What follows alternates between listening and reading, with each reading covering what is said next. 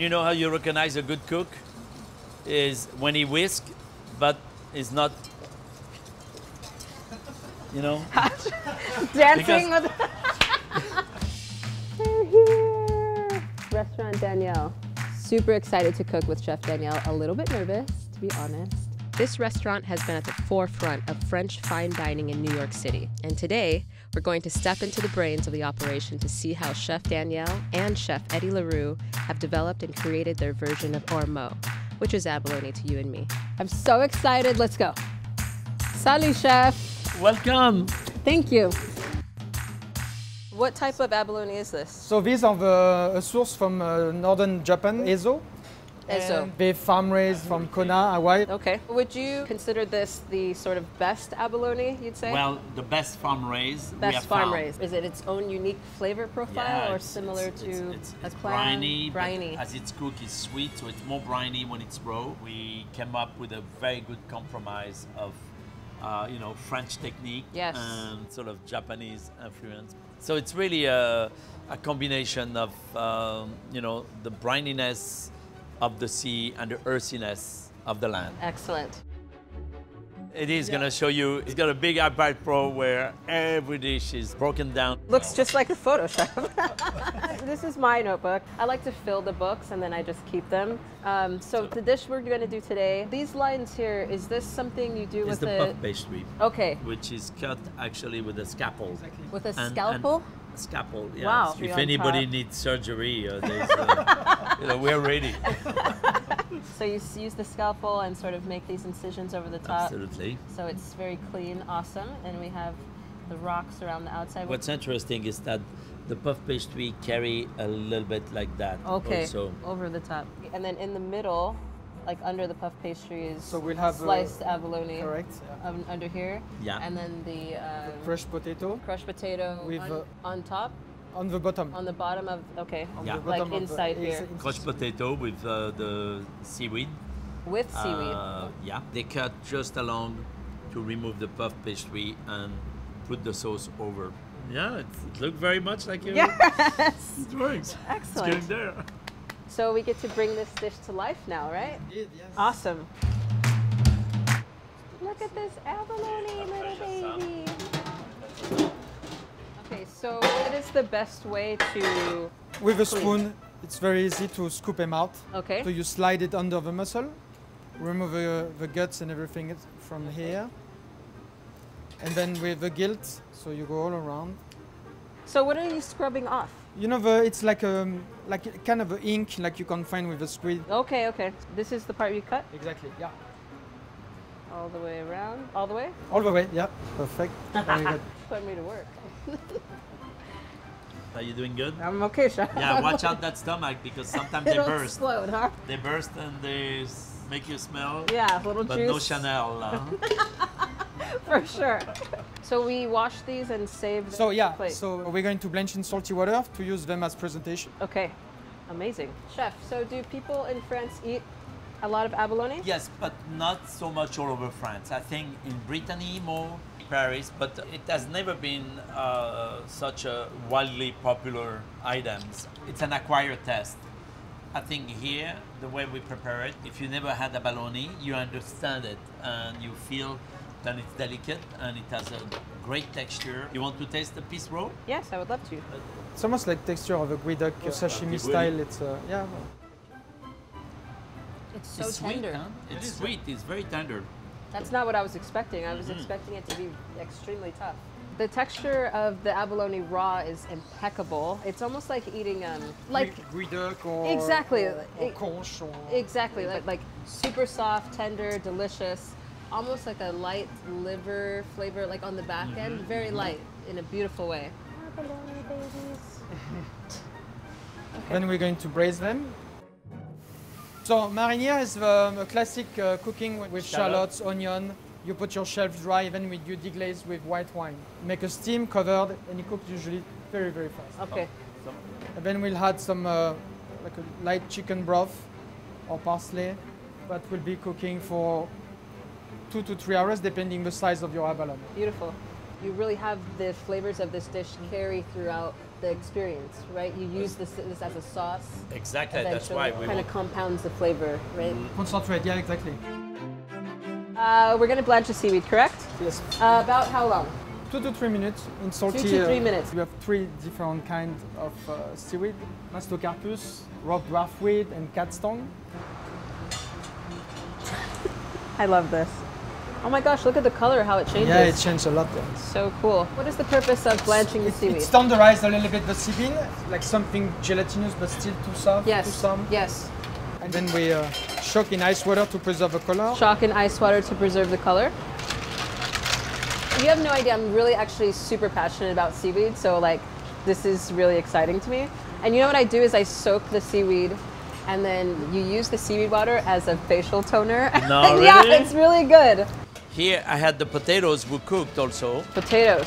So we cooked them also with seaweed inside. Oh, nice. I'm gonna put you on the potato. Okay. You know, that'll bring you back to your youth as a young chef. So how French are you in your cooking? How French? Oui. Oui, chef. Oui. the- Oui. Allez. Voila. The most, chef. I'm like so really, huh? extra. Okay, we have enough potatoes. Excellent. We have the parsley. We have the broth, the abalones are cooked. Dish is coming together. Yeah. This is so amazing, I have to say. I'm gonna melt some seaweed butter to melt it down to put with your potatoes. Okay, chef. And AD, put I add also on the seaweed. Yeah. You want to Don't taste have to my tell me seaweed butter? twice. Oh, it's so good. Where are you sourcing the butter from, chef? This is from Bordier, and the seaweed butter to me is a gem. It's delicious. It's just so gourmand and Oui, chef. so unique. So barely melted, and you can see in the butter there's all the seaweed as well, which has nourished that butter. Yes. Yeah, we're gonna zest some lemon with it. So you see our abalone are cooked, and they shrunk a little bit. Wow. You really smell all of those Yeah. amazing flavors: the celery, the leeks, shallots. Yeah, exactly. Thyme. It's very gourmand. Oh, it's so beautiful. We're going to pre-slice them. I want you to taste the potato, the combination of the black pepper, the seaweed, the lemon.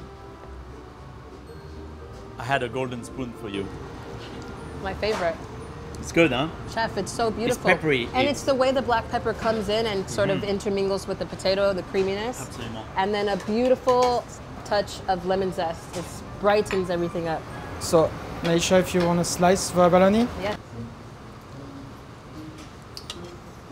fill the shell with some potato generously. We're going to compress, Okay. Potato in. This is going to be so delicious. and then we compress. Okay, chef. Doing a beautiful job. The top muscle Okay, goes yes. below, Oui. so the more bold side goes on top. It's a wonderful dish because Then for we every rearrange. slice of abalone there is a spoon of potatoes and seaweeds, and I think it's the quintessential sort of land and sea preparation. It's our surf and turf. Yes. It's looking good. I think we can charge $25 for it. Nice. Or 30. No, it's part of your prefix. Puff pastry, of course, we all know what it is. And Eddie made some small disc of puff pastry. The stuffed abalone now, the puff pastry, and you place it right in the center nicely. And you start to really fold just the edge of it underneath.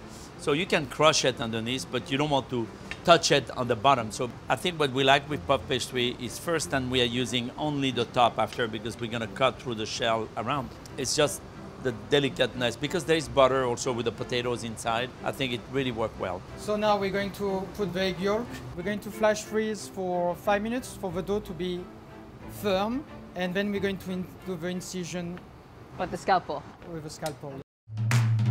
Let's taste the broth. You know, that broth where the abalone cooked of 3.5 hours almost. I could drink that as a. This is. It's the finest soup you Yes, can make. exactly. So we strain this over. So yeah, the stock, the parsley, the lemon juice, the heavy cream. And then we're going to put back in the pan to make the roux. You have it here. So we have the roux. Okay. I'm gonna put a good tablespoon of roux like that. May I? Oui. As you see, the sauce has a little bit of thickness. Okay. Not much, but enough to do a little bit of a coating. And it's green, but because of the lemon juice, it will be difficult to keep it like fresh green. Yes. It's more like dark, Pistachio. yeah, pistachio green. Voilà. Build after.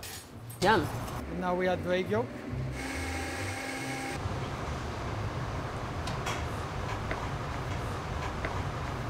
So from there, So after we add the cartridge, what does that do to the sauce? right now the sauce has sort of a certain thickness, but it's still liquid like this. Right. And of course, with the canister, it's going to make it a little more foamy, delicate Yes. in a way.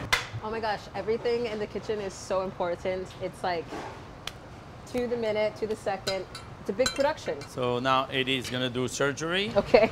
So that's the. So the abalone is out of the freezer. yeah. They're watch out cold. for the Just so you hold it like this, and then we going to make stripes. So every 2 millimeter, you go almost all the way through.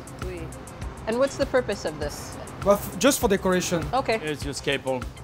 This is literally the first time I've used a scalpel in the kitchen. I'm such a doctor now.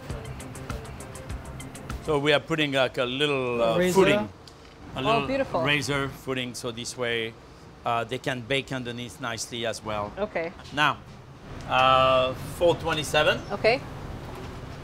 Voila. Okay. Bye, abalones. See you. Okay, the abalone is almost cooked. I'm pouring a little bit of Chablis. Oh my goodness. That'll be the what a perfect treat. match. Time to celebrate. Nyesha at Daniel for the first time. Somebody's calling you.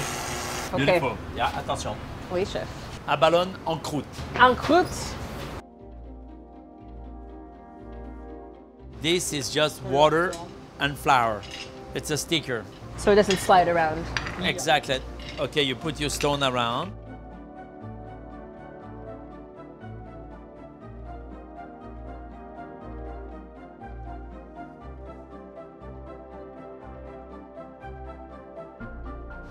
The beautiful black plate, the lava rock, Absolutely. the abalone, there is such a sense of place. And then you put your cap back. Okay. Superb.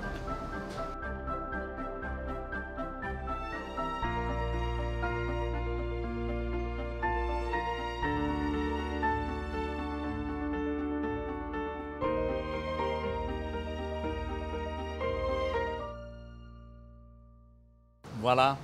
Here we go. A little bit of potato, a little bit of sauce. I think this is the best thing I ever tasted in my life. This is impeccable. It's amazing how much the abalone transforms from the sweet nuttiness when it's in its raw form, and then very elegant and soft on the palate with the potato. Happy. My soul is so happy right now. Merci. Cheers. Yeah, cheers. Hope to see you Thank soon. Yes.